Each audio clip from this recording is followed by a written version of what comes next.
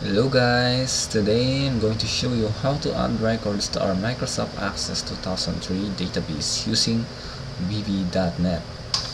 First thing we need to do is we're going to place our database into our project file. To do that, go into your My Documents.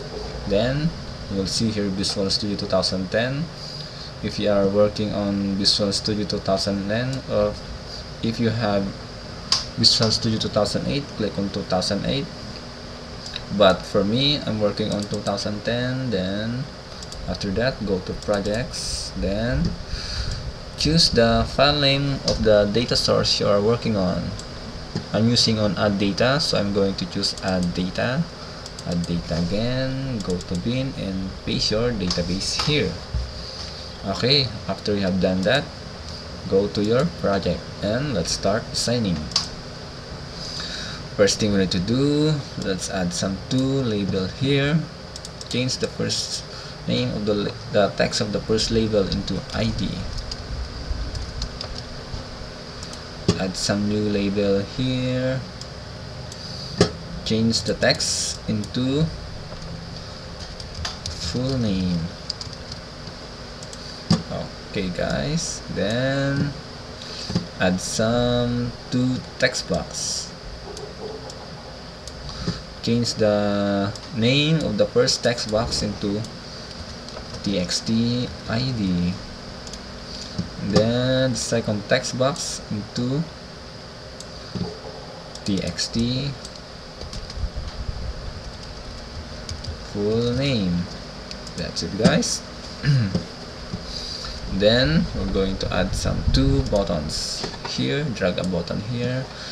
Change the name of the first button into btn add. Then change its text into add. Drag another button again. Change its text into btn save. Then change its text into save. Okay, then add some data grid view. That's it guys, we're done designing and let's get the code started now. First thing is double click on the form so that we will going to be in the form 1 load event, but we're not going to code in this part yet. We're going to first declare our import. Type here imports system.data.oledtv. Okay, then after we declare our import, we're going to declare our connection variable. Type here team const variable name as new OLEDDB connection as data type. Then after that, go to form 1 load event. Then specify our connection string by typing here con.connection string equals to quotation mark provider equals to microsoft.jet.oledtv 4.0 semicolon data source equals to backslash sample.mdb. Then open and close our connection just to test if it's working. Con.open, con.close. Okay, here guys, our provider is still the same like in my previous video. Then our data source, since I put my database in my sample in my project file in my bin, I changed my data source into sam.sample.mdb. This dot means it's like a shortcut that my program will automatically detect that my database is in my project file bin here guys, right? Then don't forget your sample.mdb, my file name of my database. Then okay, let's create a new sub. type here guys, private sub show items. There. First thing we need to do is we're going to declare our data table, data set, and OLEDB data adapter. Dim dt as new, OLEDB as new, as new data table.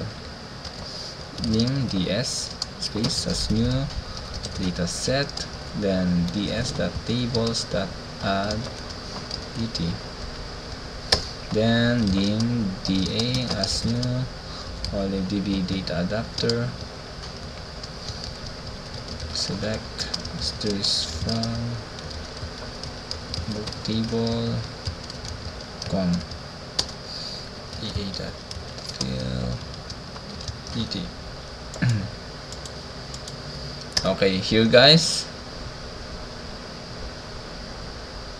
Oops, I declare my there. Let's put my code here a bit. Yeah. Change the code like this guys. There, that one. Yep, okay. Here guys, our data adapter query is select asterisk from phone book table, meaning I'm going to select all the records here in my phone book table.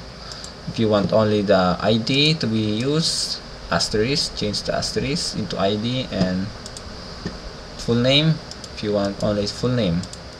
By the way guys, don't forget to always have a primary key like mine here.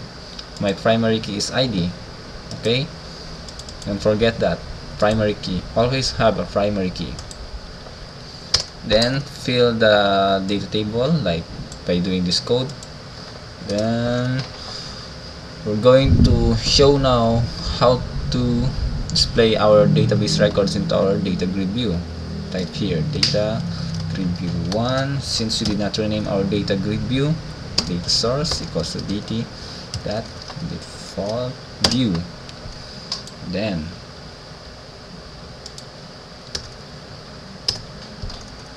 there guys, by the way, we still have a missing code. Since we have open and close our connection here, we must open our connection here again because we closed it in the form1 load event. Type here above the DA con.open. Then below data grid v1 code, type here con.close.